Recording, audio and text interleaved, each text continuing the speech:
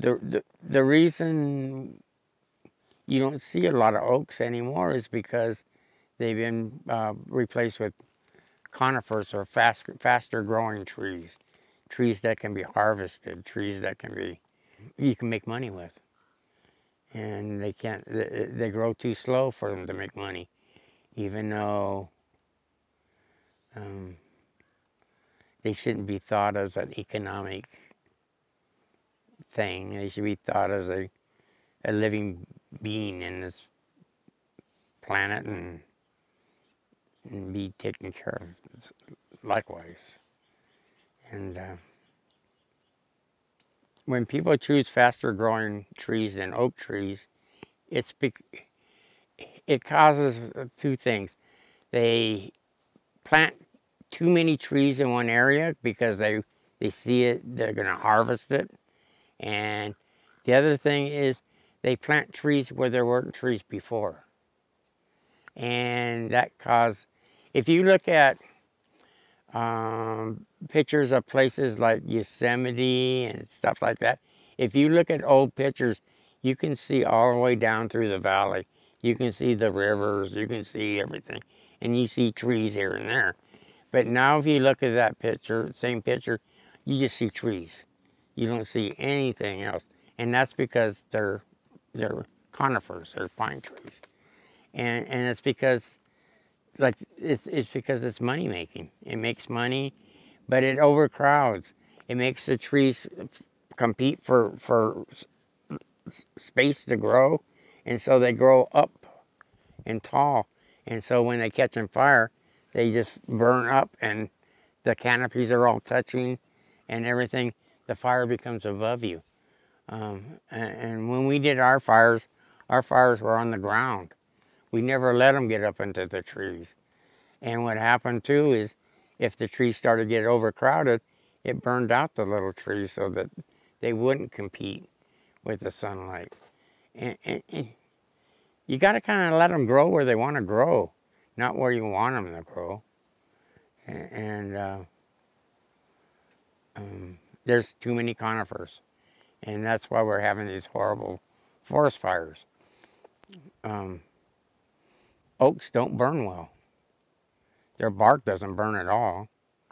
And it's just like when you start a fire with pine, it goes boom, and it's gone. You start it with oak, and it's going to burn all night. And so oaks don't burn well. And we just in our creation story, we kicked all the pines out. Well, not all of them, but most of them out. And why are they back now? They're just because someone wanted to make money. I think people are afraid to plant oaks because of the borer beetle. And I don't think you would have more beetles if you put more oaks. It'd be less. I think what you need to do is make all these oaks the oaks that we have more healthy. I don't think the beetles are going to bother healthy oaks as much as they're going to attack the ones that are weakened some way, somehow. And they're probably weakened because they're overcrowded with, because all the oaks I see now, there's pine trees all around them. And they can be weakened from too many trees around them, or too much growth around them. They can be weakened by a lot of things. And I think if you just take care of who you have, everything would be better. I think the regimen of burning would kind of solve that. I think that would take care of a lot of the bark beetle thing. You know, I think the biggest misconception about planting oaks is they take too long to grow. And they do take a long time to grow, but they live a long time, and they're healthier. This bark beetle thing is going to be, we got every botanist science in the world working on it, and they'll solve it. It's a problem, But I think it's gonna just take down the sick trees and leave the healthy trees, and like these pine trees, you know, we're looking at the beetles killed that pine tree, but they didn't bother the other trees because they're healthy. Just took out the sick ones. So I think this beetle will be taken care of. I think the scientists will get a handle on it, and the scientists nowadays are.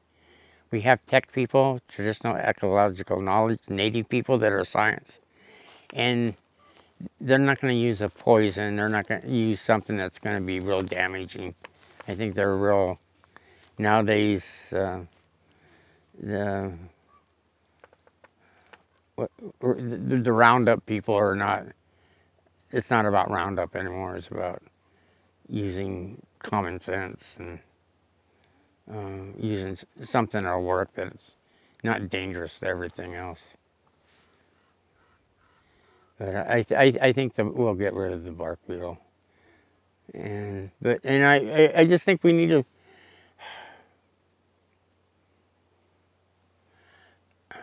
I just think it'd be really cool if people like would commemorate something by planting an oak, and then generation after generation can kind of honor that monument of whatever that oak was planted for, and it would just last generations and generations and generations instead of another kind of tree that'll just die in a few years. But oaks live long, they're hardy, acorns are probably one of the most nutritious things you could eat. Oaks grow all over the world, and ours are very unique as far as our acorn. We've tried acorn from like Asia, and it's not the same as our acorn here. It's special. And if you live high, black oaks only grow above like 4,000 or 5,000 feet. Not all oaks are big and shady like this. Some are small and bushy, and those are the scrub oaks. They have a good-looking acorn, but they're evidently not good to eat.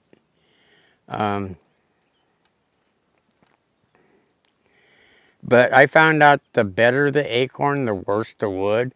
The worse the acorn, the better the wood. So scrub oak has a really strong wood.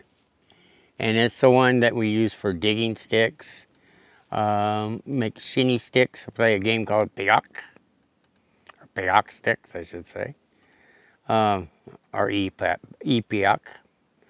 And special tools out of the scrub oak. Rabbit sticks, the curved rabbit sticks, which actually start out as a piece of scrub oak that's straight, and you put it in a fire and you bend it into like a boomerang shape, and then carve it. So not all oaks are big and tree-like. There's some bush ones that are called scrub oak, but most of the oaks are big. Like these are Engelmann oaks that are all gnarly. You have the nice straight limbed ones, the live oaks, which I like their acorn.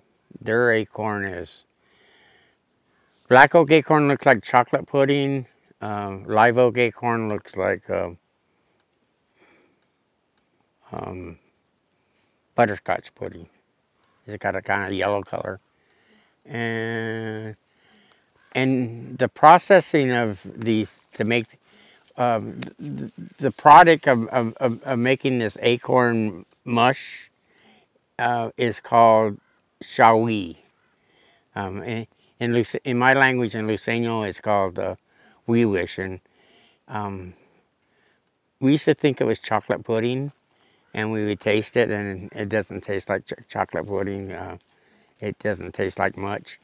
And we always say, oh, we wish we didn't have to eat it because it wasn't chocolate pudding. but in Kumeyaay it's called shawi. It's a really long process to make. You have, I think I already said this, but